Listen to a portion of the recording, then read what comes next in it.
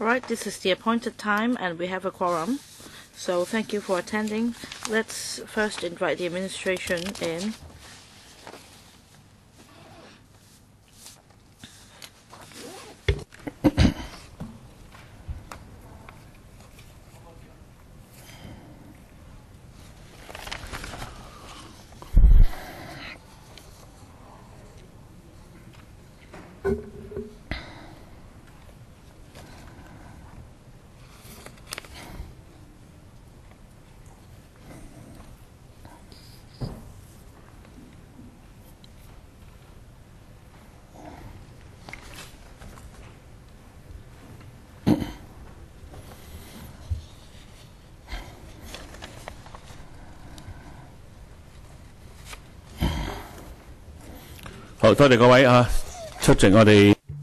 Thank you for attending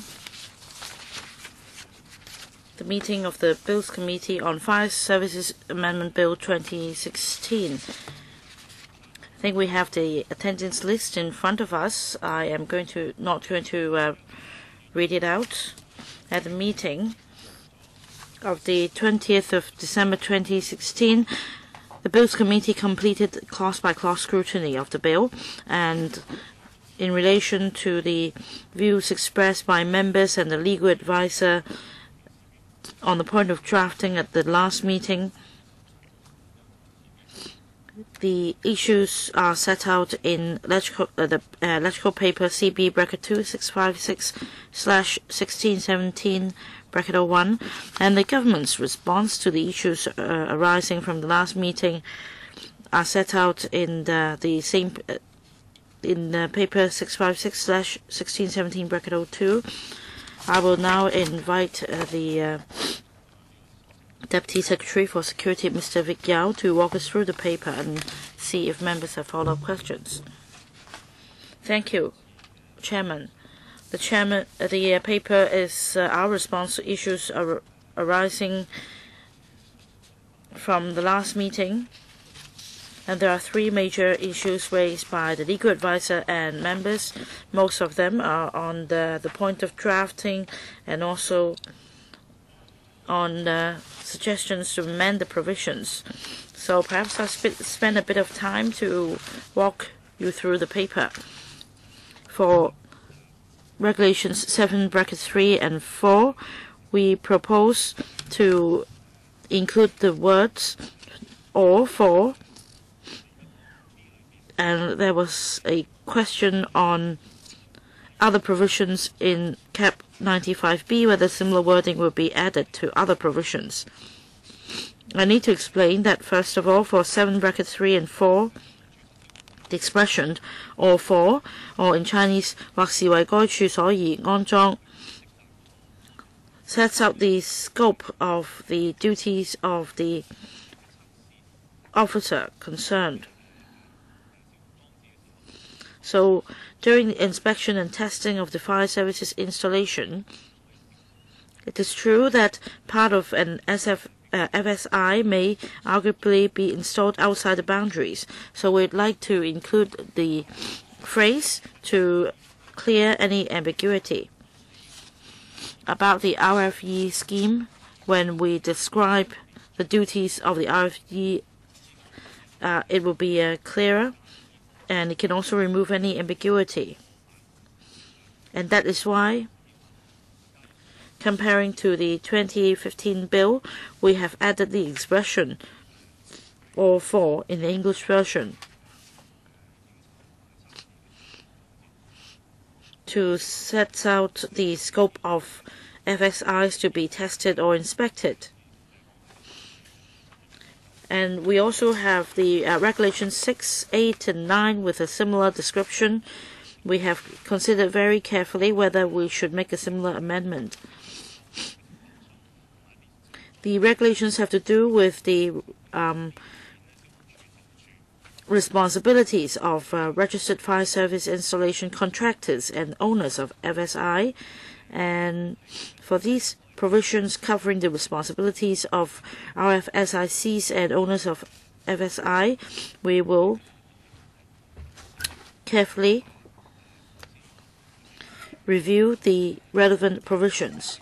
And on the point of whether amendments should be made, in the context of that review, we will consider the issue in a more comprehensive manner.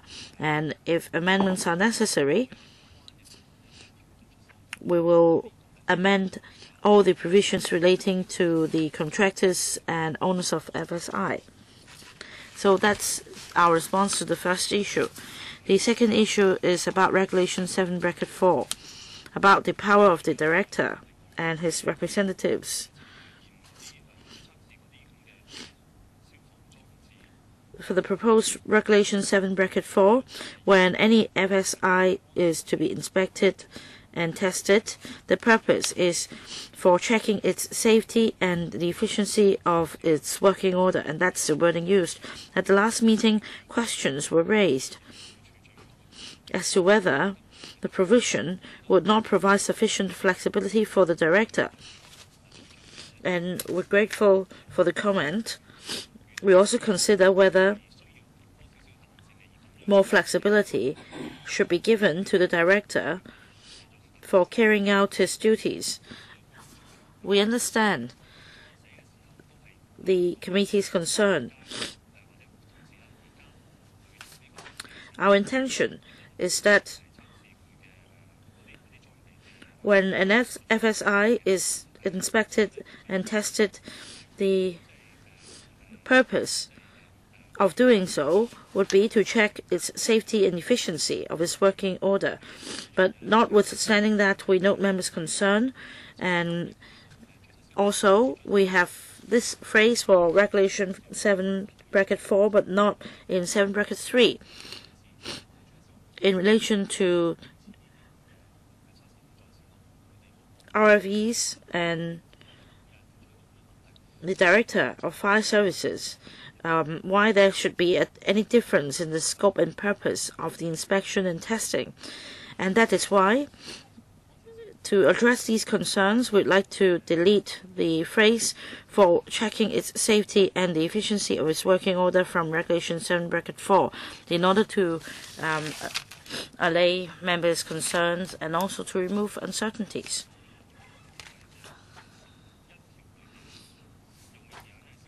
The third issue relates to the expression of fire service equipment in Regulation 10(1), whereas the prevailing term in a bill is fire service installation instead. And last time there was a question on whether we should align or standardize the references to the same subject, and we agree with the suggestion.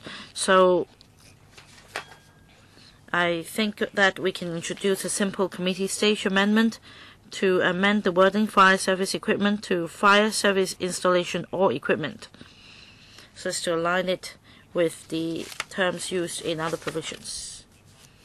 So that's the response to issues arising from the last meeting. I'll be happy to take questions from other members. And we also have prepared another paper which is a response to submissions from deputations. Thank you. Perhaps we can go through this paper first. Now for the second or third point of this paper, basically the administration has accepted the Bills Committee's suggestions. For Regulation 7(4), stipulating the power of the director, members last time suggested that the words "for checking its safety and the efficiency of its working order" should be deleted to remove ambiguities. And Mr. Chuck just now agreed that for the other point, fire service equipment should be amended to read fire service installation or equipment. So basically our issues have been addressed. For these two matters, CSAs would be proposed, right? Right, these would be simple CSAs. As for the first point, I think we can hear from the legal advisor first. Thank you, Chairman. The administration has explained about the expression of all four in the proposed regulations 7.3 and 7.4. So, for example, regulations 798, similar expression is not provided, and it is not desirable because it also covers the responsibilities of fire service installation contractors and owners of FSI, and they should be treated equally. But I think that on the whole it involves the responsibilities of the owners, and say if the FSI falls outside the boundary of the premises, at the moment there is nothing in the provision on this point. I hope that the administration will review CAP 95B as soon as possible, and also the wording as mentioned, so that the two versions can be aligned. And also on RFE, once the scheme is introduced, you must follow up on the Regulation 7(3) and 4 because of the implications. Because here it sets out the responsibilities of the registered fire engineers FSI. I hope that in the future you can take note of this issue. Such that I thank the legal advisor and basically agree with her. As I said just now, we understand that there is a concern over the discrepancy. But at the same time, we are reviewing the responsibilities of the registered fire services installation contractors, and because of that, we need to consult the industry as well. We believe that a holistic approach should be taken. But on the issue of the two different versions, we note the legal advisor's suggestion. Alright, so the government has actively responded to all the issues we raised at the last meeting.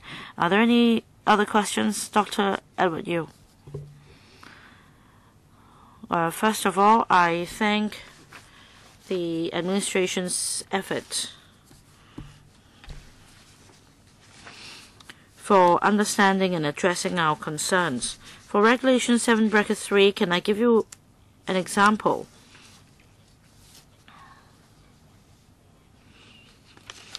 Now here you are proposing to add the words "or for." That means it can be tested or inspected even if the FSI is outside the boundaries of the premises. But there are cases in which you need to inspect the FSI but not test it. Well, there is an actual case. It is like this.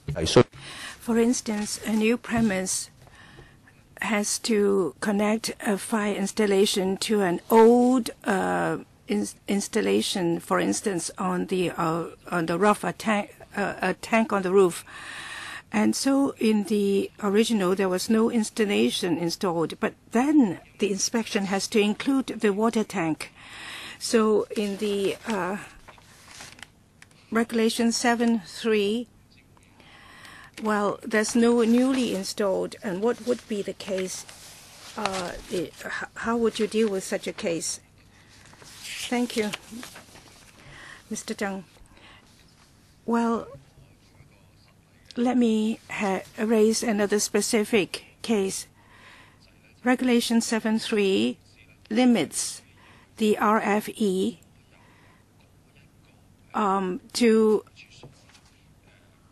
inspect all the fire system installed for the premise. Even if this sprinkler comes from a water tank, shared water tank, but that will also be part of this fire installation system. So it is also an installation. Even if the water tank is not in the old premise, but however, such a connection was done beforehand. So technically speaking,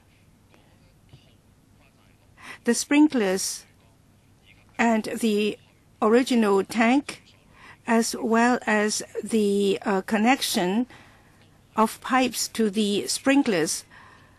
They are installed for the sprinklers. So the RFE will need to inspect everything in the system, including the water tank. Would there be an argument on the word installation? In fact, in the provision itself, the word installed, it can be any time that it is installed. There's no time limit. For instance, the water tank or the rooftop was installed. However, in the new premise, there is a connection from the water tank, and that is also a part of the installation or being installed. So in the text itself, that should be included as part of the installation. So that is fairly clear. Any other questions on this document? If not, basically speaking, we are satisfied with the active response from the administration, and the discussion has been clear. So there are to be CSA amendments. So that can be distributed to us after the meeting. Let's go to the second document. At the last meeting, we invited the submissions from the 11 deputations and 1 individuals who had expressed opinions.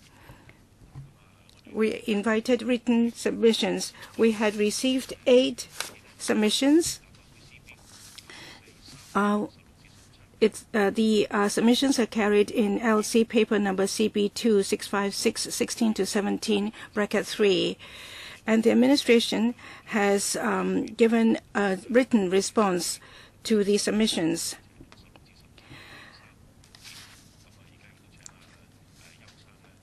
Let me invite Mr. Vic Yao to introduce this document. Thank you. We have received these written submissions and we have given an overall response. Let me go through it.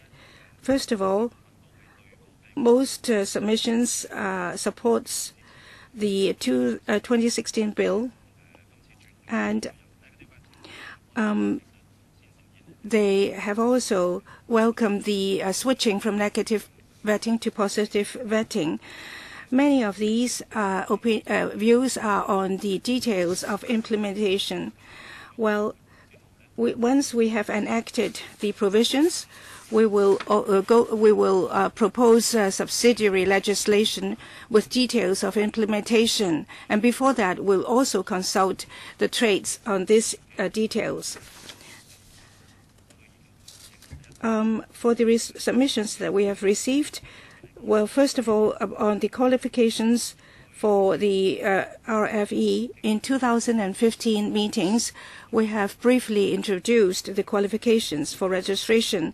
Basically speaking, whatever background the person may have, but if it has enough qualifications and experience required, they can have different channels and register as RFE.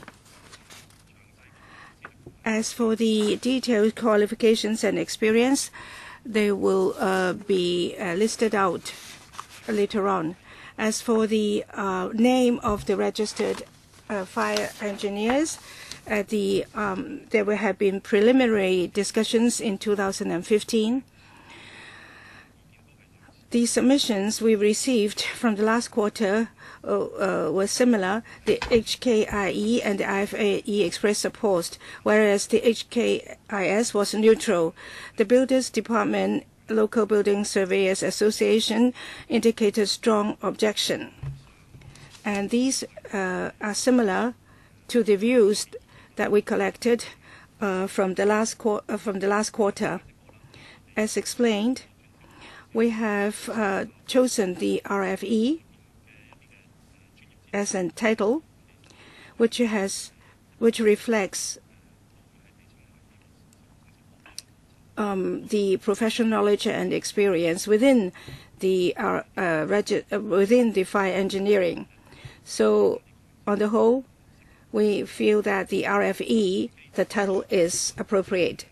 As for the regulatory mechanism and the regulation over RFE, there have been submissions received. Simply put, there are several points raised.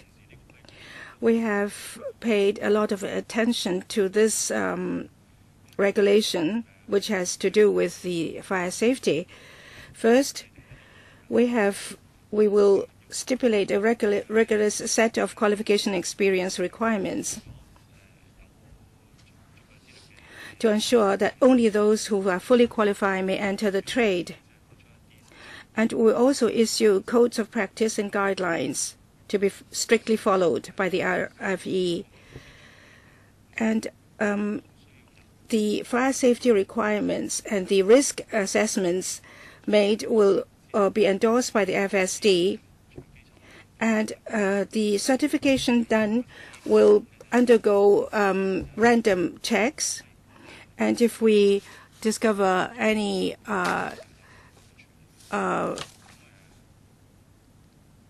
not contrary to the requirements, there will be a disciplinary mechanism. There will also various panels and committees, boards to be set up, and this will undergo detailed consultations with the trades. The HKCIA also has a concern whether the FSD will offer existing services. Yes.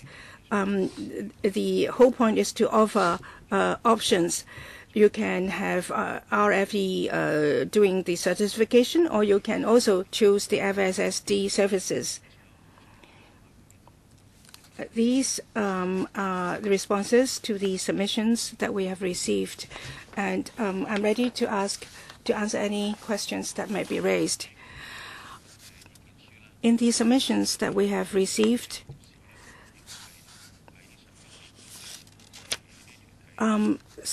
most of them had already been raised during the 2015 meetings, and in the Fire Services Amendment Bill 2016, these have been taken into account.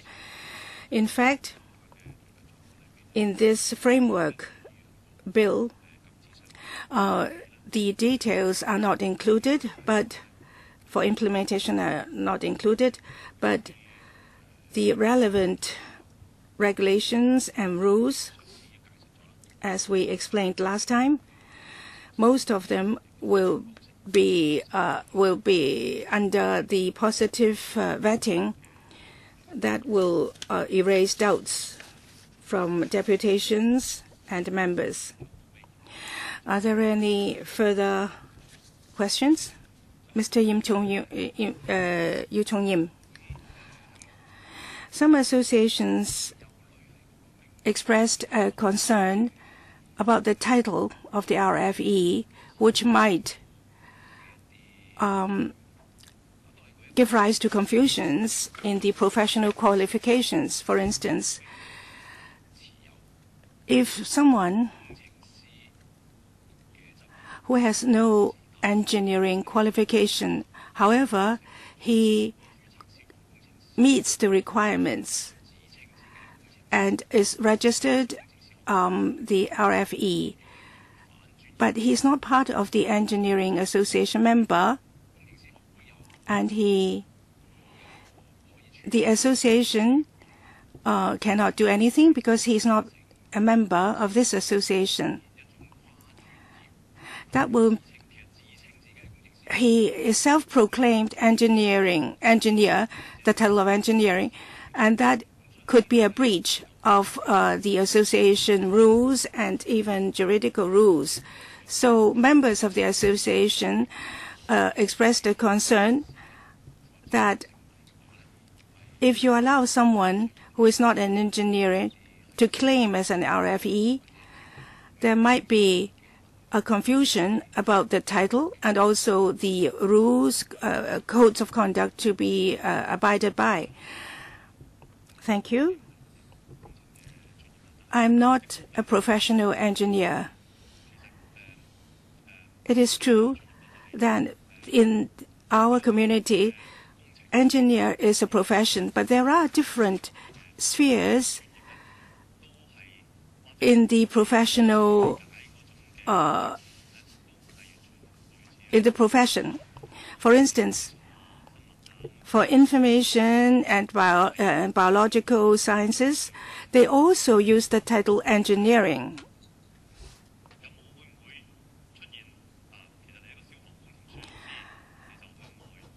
You are an RFE.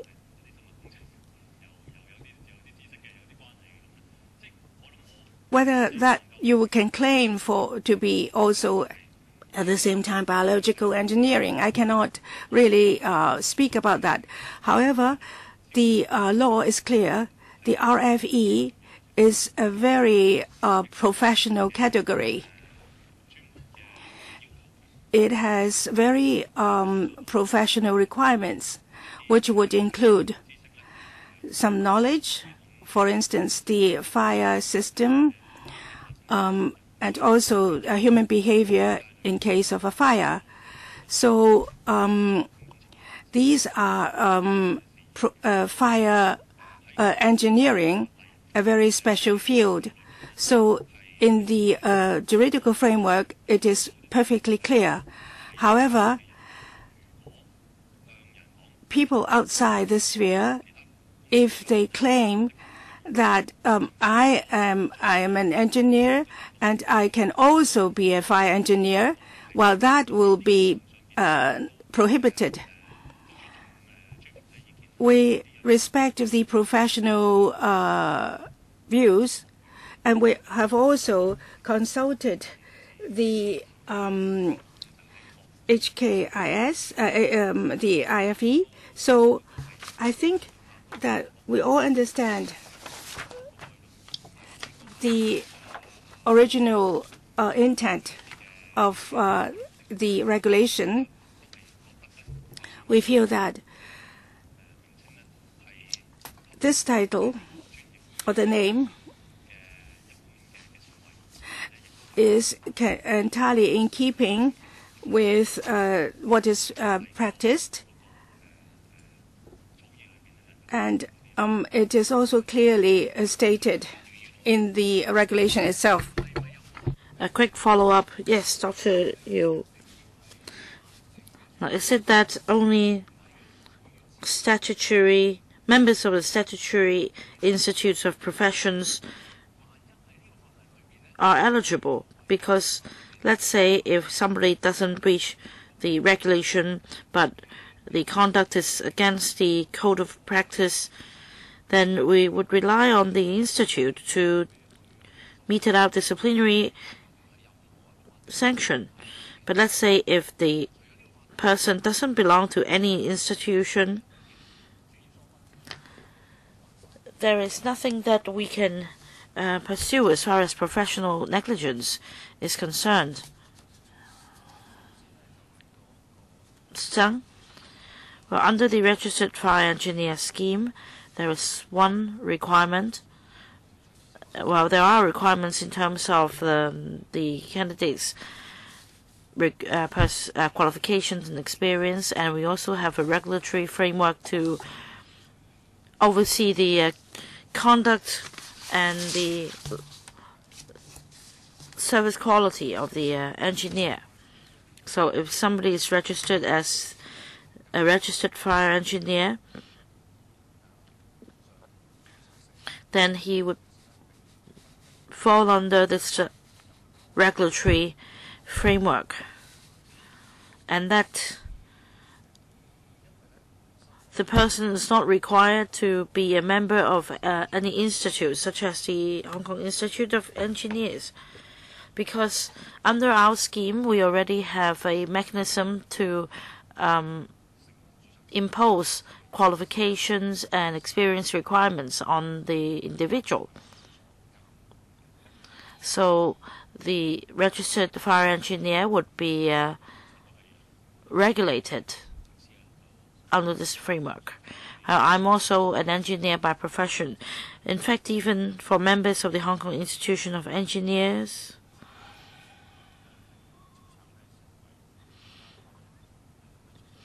and even if somebody is registered as a registered fire engineer RFE on the basis of his membership with the Hong Kong IE, the professional qualification requirements are set out clearly. One cannot claim that because he's a member, he can automatically become an RFE. I think this is clear. So we have this framework ready, and we have had ample discussion since 2015. On the one hand, we cannot rule out individuals who have the relevant experience as an engineer, albeit that he is not registered with any Hong Kong IE. I believe that the intention of, or the object of the bill is to allow flexibility for these individuals. But of course, there would be a stringent vetting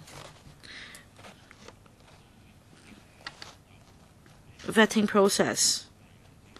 So somebody who is a surveyor can be an RFE. And I believe that after going through the stringent vetting procedures, one can be registered as an RFE under the scheme. And on carrying out professional duties, I don't think we have ambiguities here.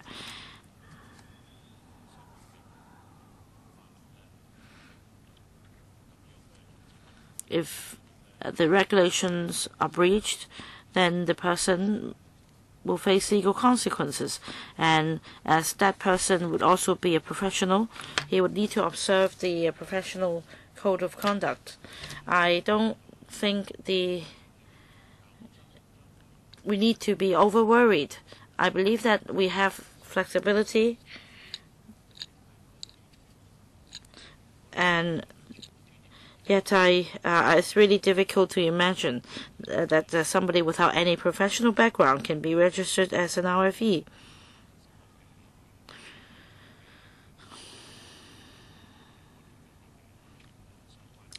But anyway, I believe that we need to iron out the details at a later stage for the select committee to, or for the vetting committee to work on. Well, I think this is a kind of control, and there are three aspects. One is criminal prosecution. The other is through the complaint mechanism of the institutes. The most serious penalty could be a revocation of its membership, and the third avenue may be a civil claim. So let's say under this framework, if that person doesn't have any membership with any professional statutory institute of professions, I want to know, according to the three avenues I mentioned, what will be the consequences. Chairman, I want to make it clear that we're talking about somebody who is doing the work of an RFE, who is not licensed. No, he is licensed, but he is not a member of any statutory professional institutions. Well then, Chairman, perhaps in the last legislative year we had a preliminary discussion on the professional qualifications. By preliminary discussion, I mean we need to further discuss with the stakeholders. To become a registered engineer, one has to be a registered engineer by profession with experience in fire services installation. And that's one way. The other way is that the person has a relevant undergraduate degree in, say, civil engineering or surveying, etc. And then a further top-up course on, say, fire services and experience and working experience. So we're talking about academic qualifications with experience. The third avenue is the mature route. We're talking about some experienced practitioners. And they can be eligible as long as they take some courses. So we're talking about the third category. These individuals may not be registered members of the institute, and then they carry the title of engineers, and then through some procedures with their work experience approved, etc., they can be registered as RFEs. And I think what you described is correct. A civil claim is one way to deal with it. We also have a disciplinary committee to deal with breaches of the code of conduct. And we also have some serious breaches, for example, issuing false or misleading fire services certificate, and this could be a criminal offense. So it's true that after joining the profession, the member is required to observe some professional code of conduct, or else the disciplinary board may mete out punishment, and there could be civil and criminal liabilities. So instead of having three forms of control, now there are only two. There is no control coming from the professional institutions. Any breach of the regulation could be a criminal offense, and he may be liable in a civil claim, but then there will not be any control in terms of disciplinary action by the institutes. Mr. Tang. Now, I think that the third avenue the member mentioned is similar to the disciplinary sanction mechanism under this RE scheme proposed. So for a serious breach of the regulation, criminal liability will be attracted, whereas for civil liability, we're talking about the relationship between the engineer and the client. And we're also going to include regulation or control of non-compliance in the subsidiary legislation. There'll be details on the qualifications and performance of the engineer, and this mechanism will be similar to one that the institutes have. I think this should address Dr. Yu's concerns, because if somebody is registered successfully as an RFE, but then this person doesn't have the membership of any professional institute, for example, not a member of the Hong Kong IE or the Hong Kong Institute of Chartered Surveyors, then these institutions cannot take any disciplinary action against the person. But at the same time, there are legal responsibilities as an RFE. So I don't think that if the person isn't a member of the professional institutes, he cannot be regulated, because according to the regulation, he has a lot of responsibilities, and he would be liable for any breach. As explained by Mr. Yao just now, there are ways for an experienced member of the industry to be registered as an RFE. So if there are no other comments, then that concludes the discussion on these papers. And I'd like to seek members' views on the legislative timetable. Last meeting, we completed the clause-by-clause scrutiny of the bill, and then at the second meeting today, we have gone through the government's responses to issues raised by members, as well as the government's response to submissions. And I think we've also agreed to move committee stage amendments. I understand that these CSAs are relatively simple, and there is support from the Bills Committee. May I suggest that we circulate the CSAs first? And unless it's absolutely necessary, I don't think we need to have a third meeting.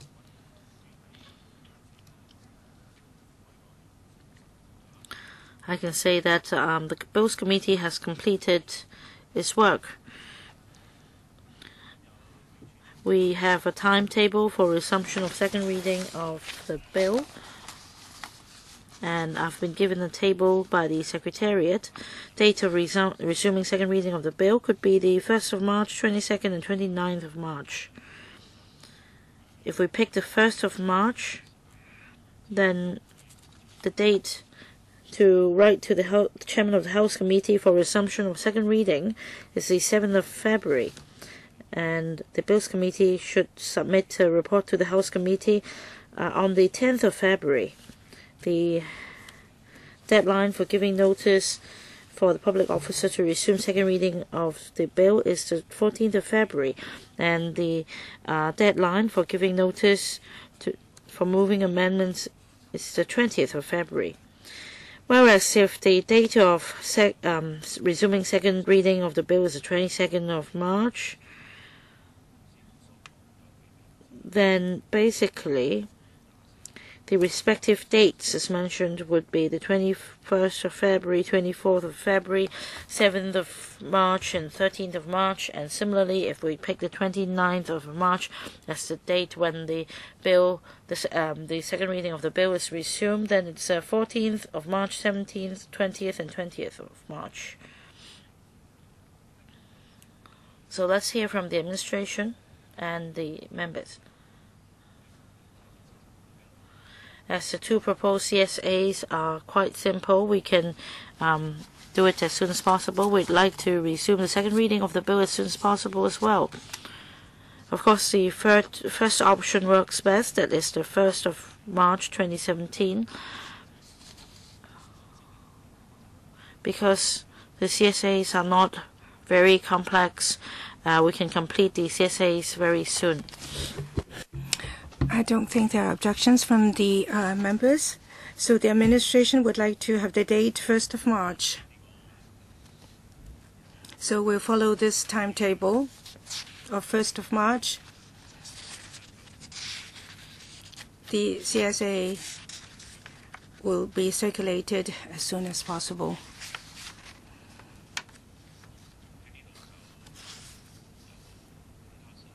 Any other business? None. This meeting ends here, and we will work accordingly to the dates agreed upon. So it doesn't seem that we need to have another meeting. Thank you very much.